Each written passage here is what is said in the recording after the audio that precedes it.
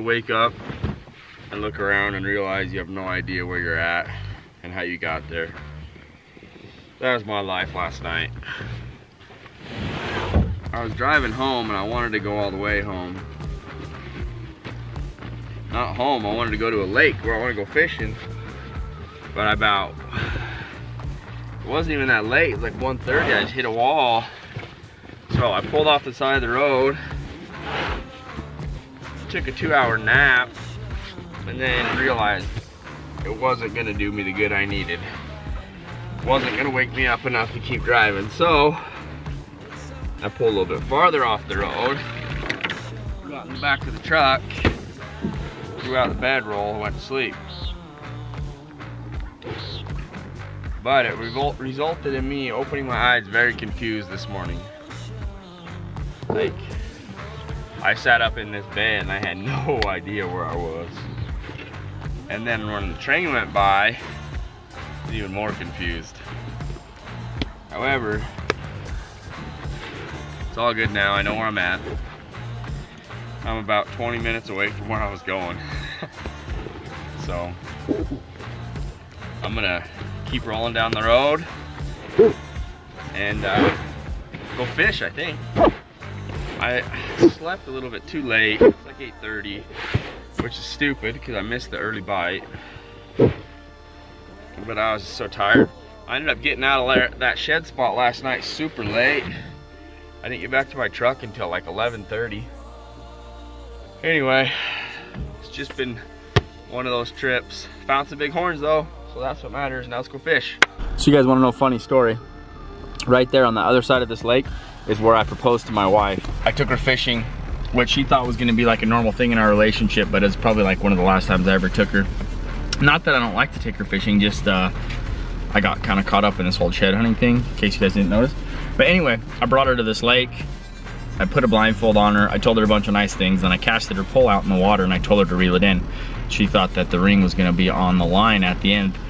She reeled it in and there was nothing there. She was panicked. This was part of my plan. And so I jumped in the lake. And this was in October? It was pretty cold. And I swam out in the middle and I dove down and I came back up with the ring in my hand, right? It just was in my pocket the whole time. And then I swam to the shore. And then I proposed to her.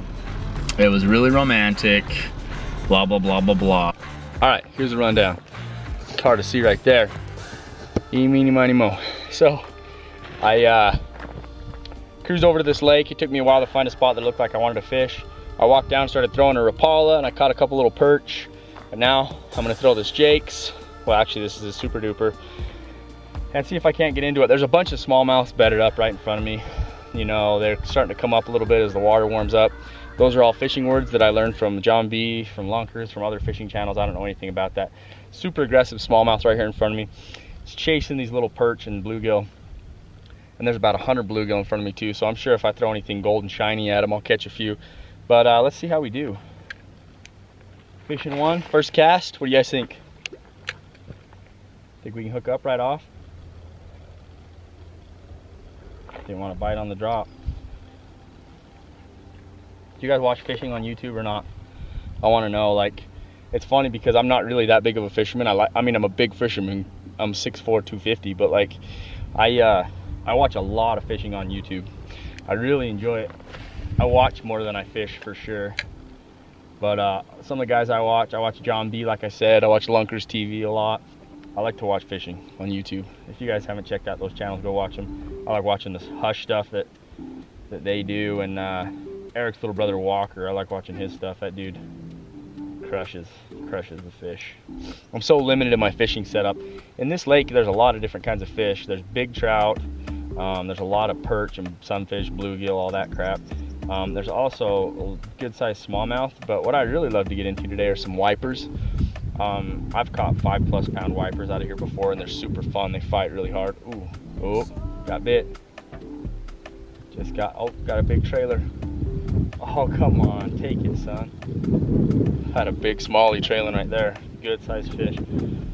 I've never caught really big smallmouth out here.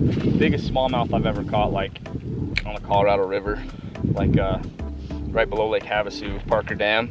We've caught some 5 pound plus smallmouth down there. Well, change this up. This right here is fashionable and functional. I'm gonna throw a little tube jig at these guys. I've had them work really well in the past. Seems like most of the bass are right here in the rocks in front of me. Ow, bro, come on. A lot of crawdads in this lake, so, but.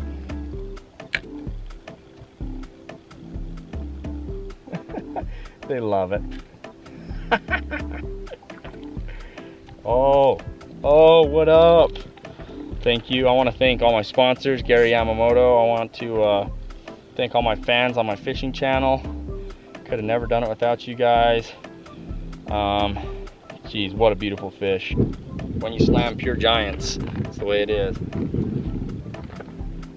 Smallmouths just like don't want to eat it. All the little perch and the bluegill and the sunfish are all about it. Well, whoa, beard pro. Time to go. Time to go tame this thing up a little bit. That was pretty much a bust. I got 7, 8, 10 little perch. I hooked into one good smallmouth, big fish, didn't get it in. So here's what I want to do. I want to get more into bass fishing. I watched these YouTube videos of some of these YouTubers I was talking about a minute ago.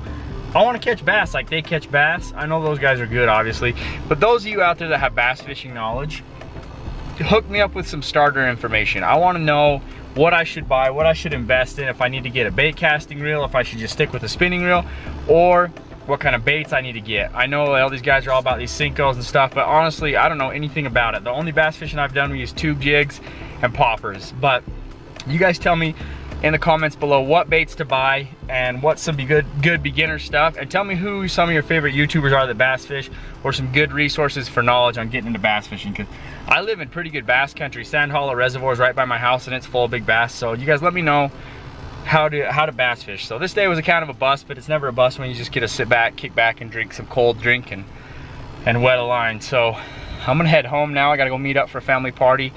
And yeah, that was a fun little trip. Hope you guys enjoyed it.